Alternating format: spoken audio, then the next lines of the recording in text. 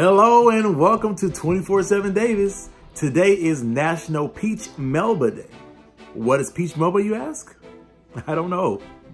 Let's find out. Okay, Peach Melba is a dessert of peaches and raspberry sauce with vanilla ice cream. This dish was invented in 1892 or 1893 by the French chef Auguste Escoffier at the Savoy Hotel in London to honor the Australian soprano Nellie Melba. So this is a French dish that we're going to be making. We're not going to be able to make it exactly how I was supposed to because it's not a season for peaches. So we got to use canned peaches, and we're going to kind of make our own sauce too. So here we go.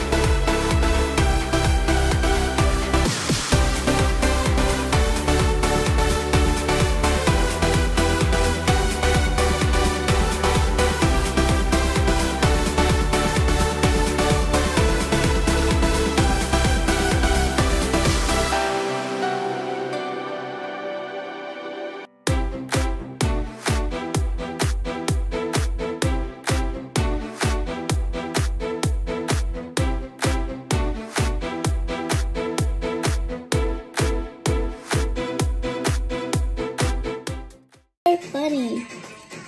Classy girl. I don't know what it's mean. Just a little bit. Let me get some. Come on, get up. Here's my peach. Oh gosh. Here's my peach. This sauce. Don't put it back in. Oh, ice cream. By itself, that's peaches because I like peaches. Yeah, I don't like peaches either. Mason, where are you? Oh my gosh, I'm sorry. You don't want to taste it, Mason? Oh, I never asked. I'll give it some. Lover of the sauce, not of the peaches.